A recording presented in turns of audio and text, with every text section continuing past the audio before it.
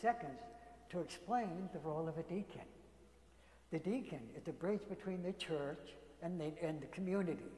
We work among the public, bringing the message and blessings from the church. Then, in turn, we take the cares and the concerns from the people back to the church. This allows the priest and the parish to allocate resources, time, and prayer for the poor, the homeless, the sick, and the troubled at heart. We proclaim the gospel, lead the prayers of the people, set the table for communion, assist the priest in administering the sacrament, and giving the dismissal at the end of the service. I also take out the garbage, make coffee, and wash dishes, the other table I serve. If time allows, I can continue to explain that we are agents of the bishop who assigns us to parishes in need or who desire a deacon. We can hear confessions but cannot give absolution, nor can we consecrate elements during the communion service. I can go on to say that a deacon must be of good character, not afraid or reluctant to say, I don't know, I'll find out.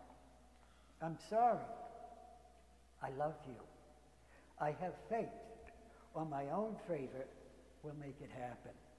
I have countless number of diaconal or vows that have happened over the past 18 years. In recent years, of significant note was my first cochlear implant, August 11th, 2020, what I call my pandemic miracle. The restoration of hearing was nothing short of miraculous. EFM and Peter Jenks were again a great support as I was taking EFM a second time. And they were there also for my second implant, December 6th of 2022. I refer to this as one of my Christmas presents. The blessing of restored hearing, which greatly boosted my confidence with the strength and courage to face and conquer life's daily challenges.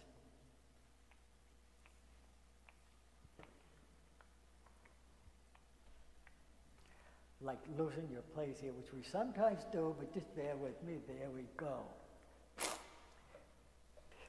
As I'm about to say, the path I am on today was not at all what I had planned for my future, but it is the right path where I belong. When I start to get weighed down by circumstances, I reflect back on the sacrifices my dad made to ensure my freedom and safety. I reflect on the many rewards and memorable experiences we had as a family. I'm able to walk the bridge between the church and the community, continuing to minister to those in need.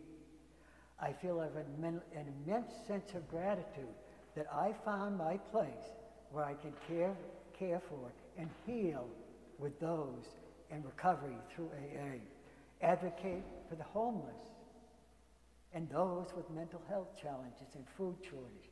With God, all things are possible. My meditation for the day. You cannot see the future. It's a blessing that you cannot. You cannot know all of the future. That is why God only reveals to you day by day. The first step each day is to lay your will before God as an offering, ready for God to do what is best for you. Be sure that if you trust God, what he does for you will be for the best. The second step is to be confident that God is powerful enough to do anything he wills, and that no miracle in human lives is impossible with him. Then leave the future to God. The prayer for today. I pray that I will gladly leave my future in God's hands. I pray that I may be confident that good things will happen as long as I am on the right path. Amen.